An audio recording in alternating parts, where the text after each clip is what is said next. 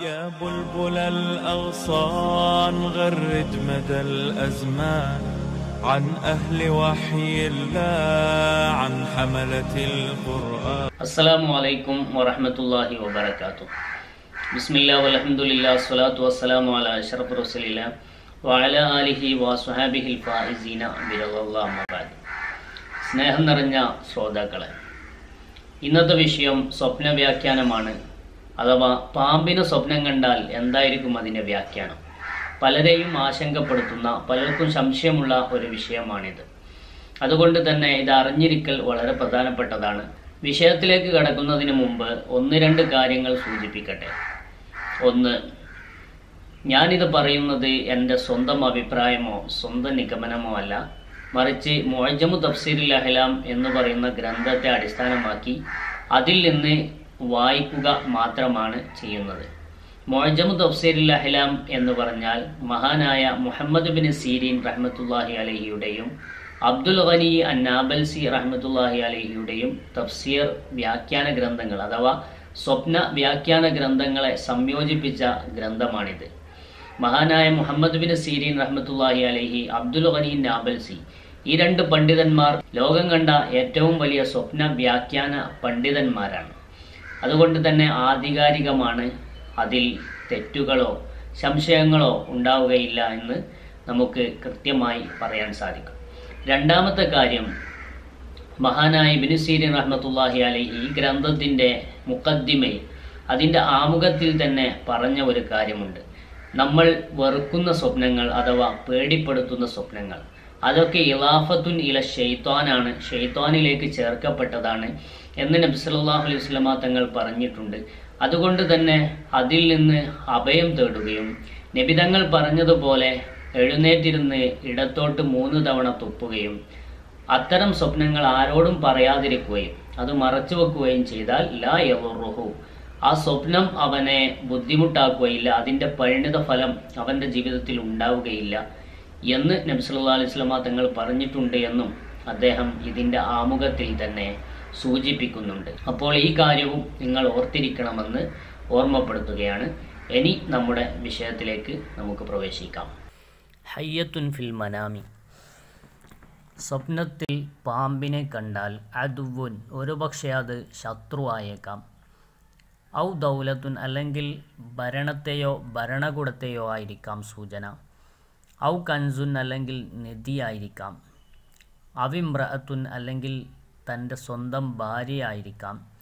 ഔ വലതുൻ, അല്ലെങ്കിൽ മക്കളായിരിക്കാം. പാമ്പിനെ സ്വപ്നം കാണുമ്പോൾ അതിൻ്റെ വ്യാഖ്യാനം ഈ കാര്യങ്ങളെല്ലാം ആകാൻ സാധ്യതയുണ്ട്. ഇനി ഓരോന്നിനെയും വിശദീകരിക്കുകയാണ്.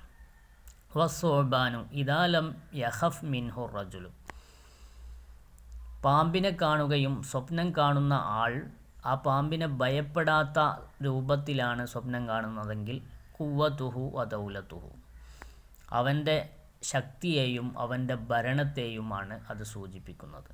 അഥവാ അവൻ ശക്തി പ്രാപിക്കുമെന്നും അവൻ്റെ കയ്യിൽ ഭരണം, അധികാരം വരുമെന്നുമാണ് അത് സൂചിപ്പിക്കുന്നത്. വൽ ഹയ്യത്തു അദുവ്വു ദൂ മാലി, സമ്പത്തുള്ള ഒരാളാണ് പാമ്പിനെ സ്വപ്നം കാണുന്നതെങ്കിൽ തീർച്ചയായിട്ടും അത് അയാളുടെ ശത്രുവായിരിക്കും. വ ഇൻ റഅ അന്നഹു അദ്ഖല ബൈതഹു, ഒരു പാമ്പിനെ സ്വന്തം വീട്ടിലേക്കൊരാൾ പ്രവേശിപ്പിക്കുന്നതായിട്ടാണ് സ്വപ്നം കാണുന്നതെങ്കിൽ ഫ ഇന്ന അദുവ്വഹു യംകുറു ബിഹി, ഫ ഇന്ന അദുവ്വഹു യംകുറു ബിഹി, അവൻ്റെ ശത്രു അവനെ കൊണ്ട് തന്ത്രം മെനയുന്നുണ്ട് എന്നതിൻ്റെ സൂചനയാണത്. ഫമൻ റഅ അന്നഹു അഖദഹ, ആരെങ്കിലും പാമ്പിനെ പിടിക്കുന്നതായിട്ടാണ് സ്വപ്നം കാണുന്നതെങ്കിൽ ഫഇന്നഹു യസീറു ഇലൈഹി മാലുൻ, ഫഇന്നഹു യസീറു ഇലൈഹി മാലും മിൻ അദുവിൻ, ശത്രുവിൽ നിന്നുള്ള സമ്പത്ത് അവനിലേക്ക് വന്നു ചേരും. വൽ ഹയ്യത്തു സഗീറത്തു, ചെറിയ പാമ്പാണെങ്കിൽ വലതുൻ, അത് സന്താനത്തെ സൂചിപ്പിക്കുന്നതാണ്. വ ഇൻ റഅൽ ഹയ്യാത്തി തുഖതലു ഫിസ്സൂഖി,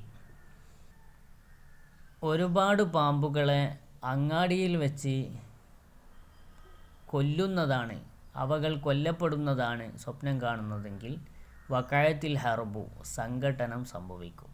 വളഫിറ ബിൽ അഅദായി കണ്ട ആൾ അവൻ്റെ ശത്രുക്കളെ കൊണ്ട് വിജയിക്കുകയും ചെയ്യും. വൽ ഹയ്യത്തു സുൽത്താനുൻ കത്തൂമുൽ അദാവ. ഒരുപക്ഷേ പാമ്പ് ശത്രുത മറച്ചു വെക്കുന്ന ഭരണാധികാരിയെയും സൂചിപ്പിക്കും. ഫഇൻ റഅ ഹയ്യത്തൻ തഖ്റുജു മിൻ ദകരിഹി മറത്തൻ വതർജു ഇലൈഹി മറത്തൻ.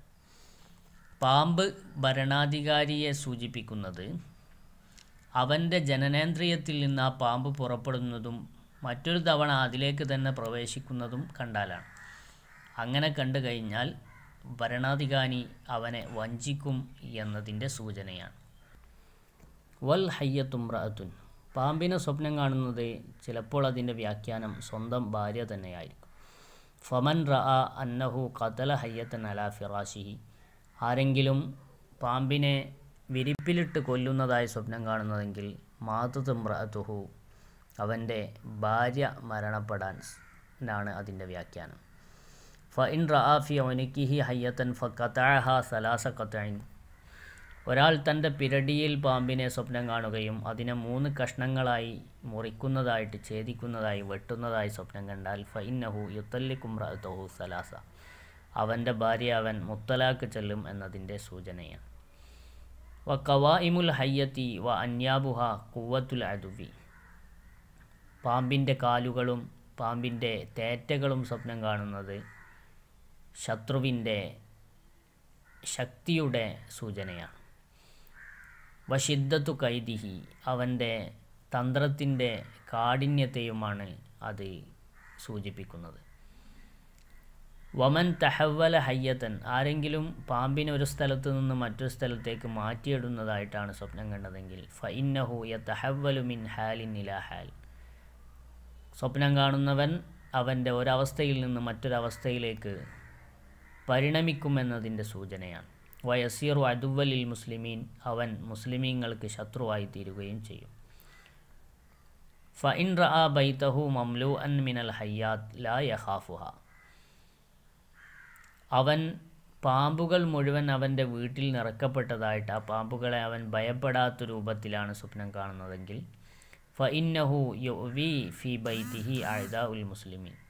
തീർച്ചയായിട്ടും അവൻ്റെ വീട്ടിൽ മുസ്ലിമീങ്ങളുടെ ശത്രുക്കൾ അഭയം പ്രാപിക്കും. വാസ്ഹാബുൽ അഹ്വ, തെമ്മാടികളായ ആളുകൾ. അപ്പോൾ ഇത്രയും കാര്യങ്ങൾ ഈ വിശദീകരിച്ചതെല്ലാം പണ്ഡിതന്മാർ രേഖപ്പെടുത്തിയതിൻ്റെ അടിസ്ഥാനത്തിൽ മാത്രമാണ്.